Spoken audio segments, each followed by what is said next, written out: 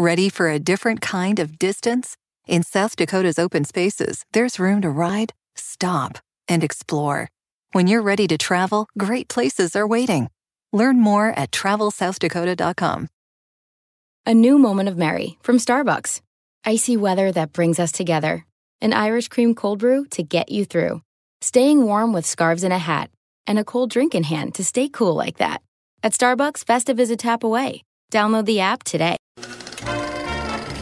Welcome to the Cinema Gold Podcast with your host, Larry Leese. Come join us as Cinema Gold dives into the latest Hollywood films and news.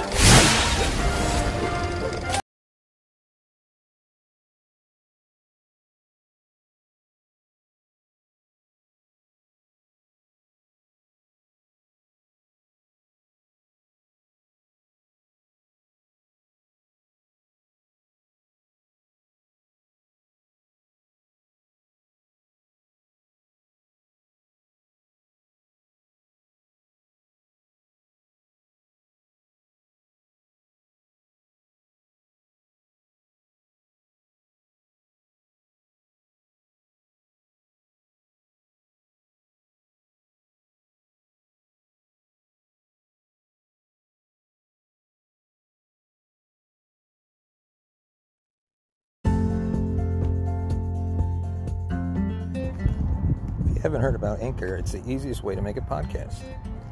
And it's completely free. There's creation tools that allow you to record and edit your podcast right from your phone or computer. Anchor will distribute your podcast for you so it can be heard on Spotify, Apple Podcast, Google Podcasts, iTunes, and all the other places you can get podcasts. You can even make money from your podcast with no minimum listenership. It's everything you need to make a podcast in one place. I use it. My friends at Movie Lovers Unite use it. And it simplifies the process from start to finish. Download the free Anchor app or go to anchor.fm to get started.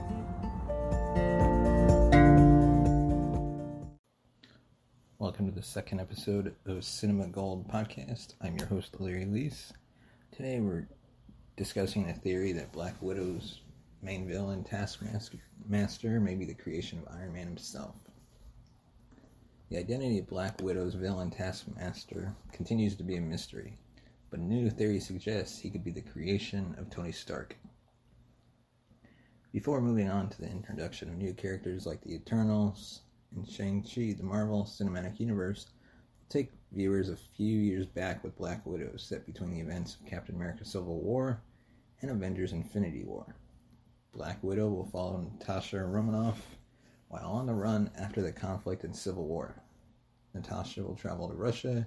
She will be forced to confront a dangerous conspiracy with ties to her past. Meanwhile, she will reunite with her Russian family.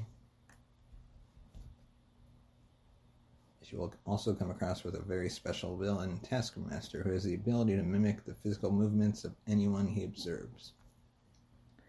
The trailers that have been released so far have shown him fighting like Captain America, Black Panther, Iron Man, and even Natasha herself. But who is he and where he comes from remains unknown. Due to the coronavirus pandemic, the release date for Black Widow has been delayed a few times, so the mystery of Taskmaster's identity and story has only grown, making way for all types of theories. One big theory that we're discussing now is that Tony Stark could have accidentally created the villain based on details from previous films. So here it goes, and here's how Iron Man could be responsible for the creation of Taskmaster.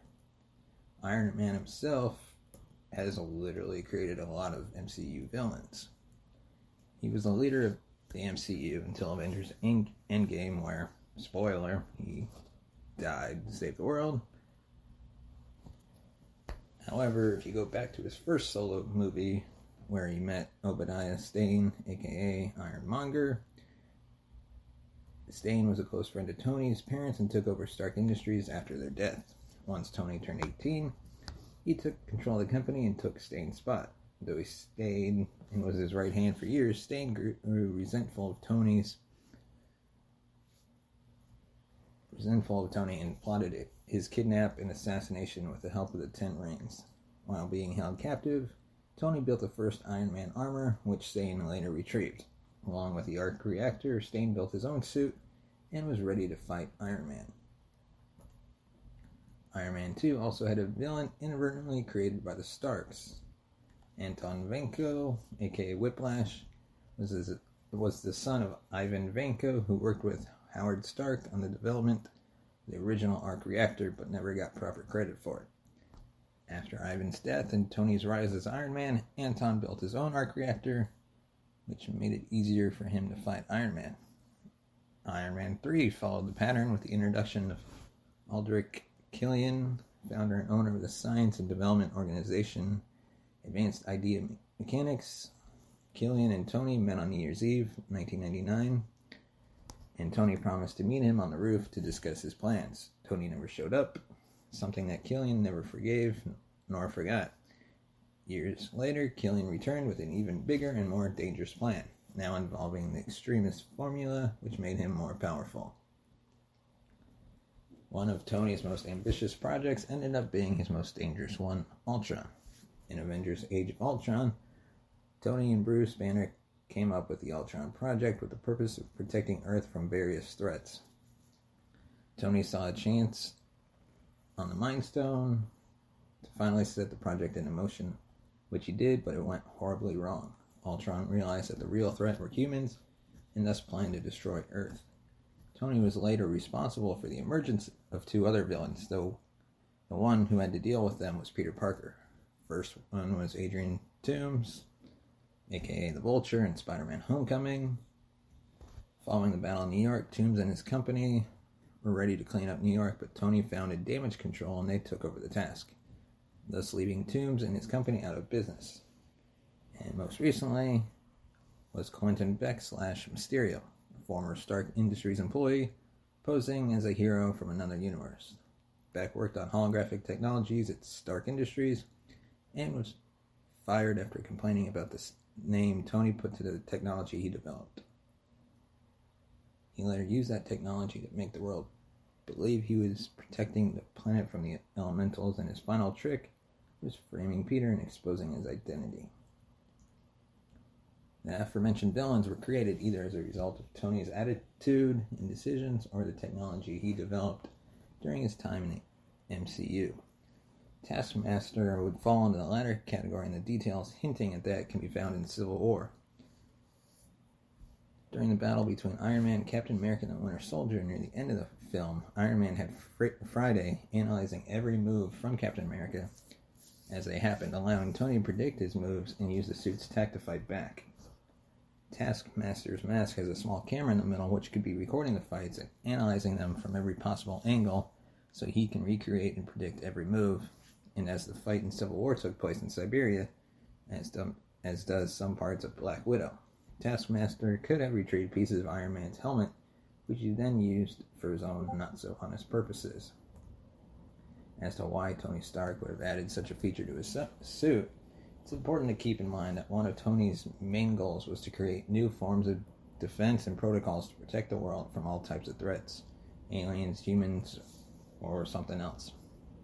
Ultron, as mentioned above, didn't go so well, so Tony would have looked for other ways to keep the world safe without putting it at risk at the same time.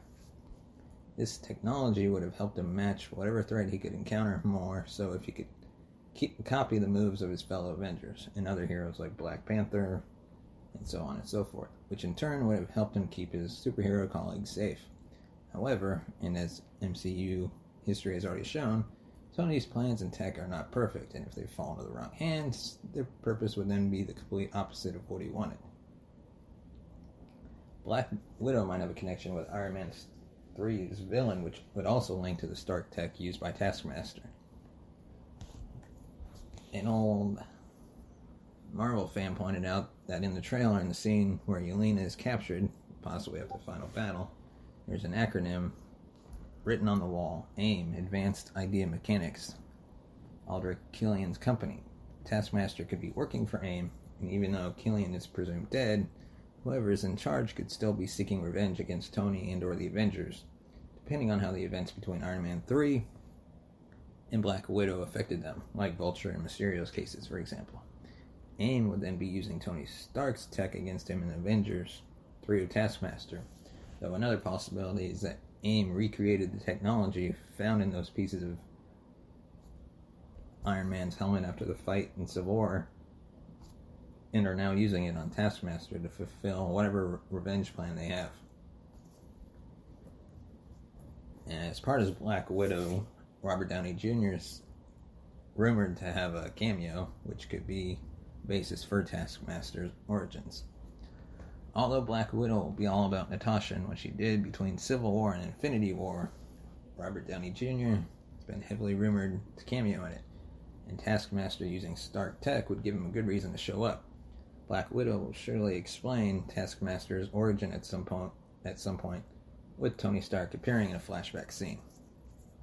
Marvel could even use archive or deleted footage to make it happen. Many fans aren't completely on board with the possibility of Tony Stark showing up in Black Widow, as this is supposed to be a story focused on Natasha. However, appearing in a flashback scene could explain the origins of the film's villain, which would be a good way to have him back briefly and without taking the spotlight away from Natasha's story. Tony's tendency of unintentionally creating villains could be used one final time in the MCU without him being directly involved in defeating said threat, just like both of the recent Spider-Man films. Although there's strong evidence that supports this theory, the MCU's obviously full of surprises, and the twist in Black Widow could be different than Taskmaster using Stark technology, either from the man himself or a recreation made by an old enemy. Give me your comments, what you think about this possibility. Black Widow is scheduled to drop November 6th. Are you planning to see it despite the current pandemic? You can follow me on Twitter at Larry M. Lease, at LarryMLease. Be sure to subscribe to this podcast, give us a review, share with your friends, and join us for our next episode. Thank you, and have a great day. Thanks for watching Cinema Gold Podcast. Follow us on Twitter at CinemaGold2. Become a patron on our Patreon at patreon.com/cinemagold. Send us a voice message and be featured on an upcoming episode through anchor.fm/cinemagold.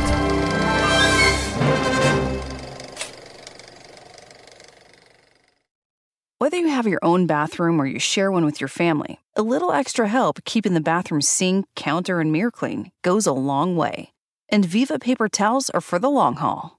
They're 2 times more durable when wet compared to the leading value brand, and they clean like cloth, helping you keep the surfaces in your bathroom dry and fingerprint and toothpaste free. For an exceptional bathroom clean, there's Viva paper towels. Visit vivatowels.com to learn more. Ready for a different kind of distance? In South Dakota's open spaces, there's room to ride, stop, and explore. When you're ready to travel, great places are waiting. Learn more at travelsouthdakota.com.